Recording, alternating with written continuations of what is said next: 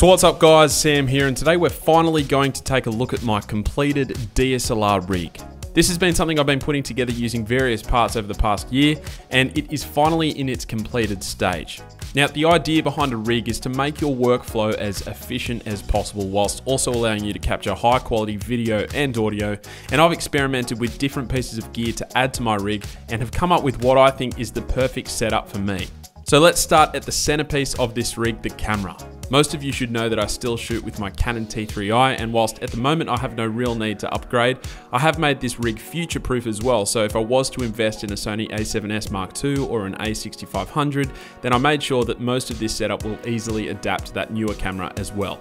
Now, although technically not quite part of the rig, I did want to mention the lenses that I use, and you can find reviews for each of them on my channel, but the two lenses I use most as of this video are my Samyang 24mm t 1.5, and believe it or not, my cheapest chips, Canon 50mm f1.8, and in fact, I would even contest that the Canon has been used the most over the past few months, which is crazy, and it's why I cannot recommend it enough. I do also own a Samyang 14mm t 3.1 cine lens, but believe it or not, I've actually found myself using this lens less and less as of late. It's still very handy to own, but if I had to recommend which lenses to buy, it'd be the Canon 50mm and the Samyang 24mm.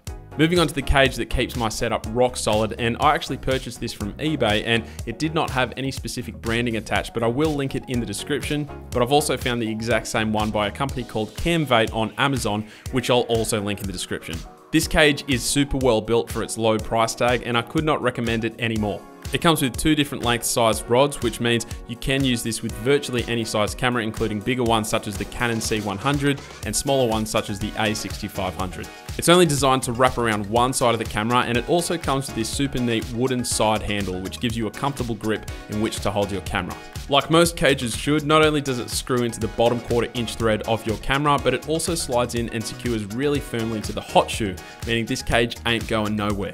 From there, we move to the top handle, and again, I picked this one up on eBay for just under 50 bucks, and this gives the setup great portability, and it also features extra tapped mounting points on the front and a cold shoe mount on the top for attaching extra gear such as a monitor, light, or microphone.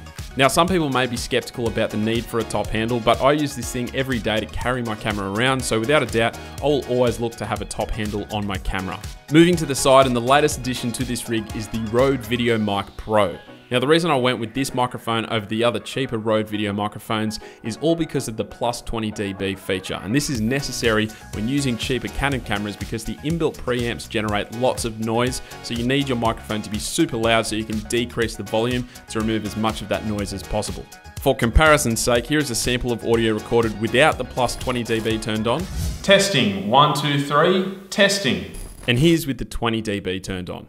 Testing, 1, 2, 3, testing.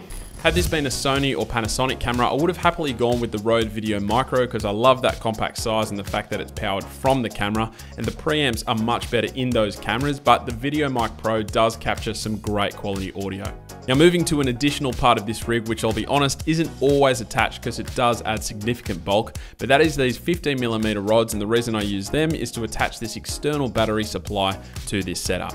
Now, I'm not going to go in depth on this battery supply because I've done a full review before, which I'll have linked down below, but basically this powers your camera using Sony NP batteries and a dummy battery adapter, which can give your camera up to 8 hours of recording. I will say that it has become somewhat temperamental since that original review, hence why I don't always use it, but it is very handy having it for when I need to do long shoots. Aside from that, I use Arca Swiss quick release plates and adapters on all my gear and tripods, which means changing between different tripods and so forth is super quick, and I cannot recommend getting onto this as early as possible. But aside from that, that's my entire DSLR rig. If you have any questions about each item, please put them in the comments below, and as previously mentioned, links to each individual item will also be in the description. But anyway, that's it for this video. Thanks for watching, and I will catch you guys later.